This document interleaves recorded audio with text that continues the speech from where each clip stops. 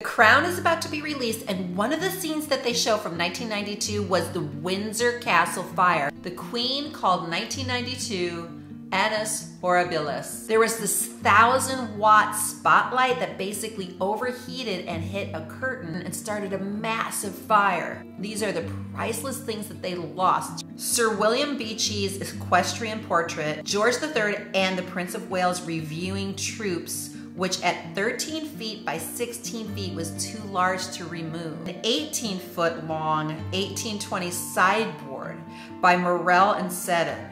Several items of porcelain, several chandeliers, the Willis organ, and the 1851 Great Expedition Axminster carpet was partially burned. 9 staterooms were destroyed and 100 more rooms were damaged, accounting for 1/5 of the entire castle. 9,000 square meters were annihilated.